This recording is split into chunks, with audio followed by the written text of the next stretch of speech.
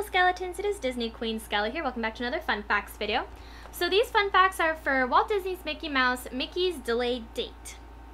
Last cartoon where Walt Disney did Mickey Mouse's voice. The animation of Pluto tussling with the top hat is reused from Mickey's Grand Opera 1936, while the animation of Mickey trying to dodge traffic is reused from The Country Cousin 1936, with Mickey in place of Abner Country Mouse.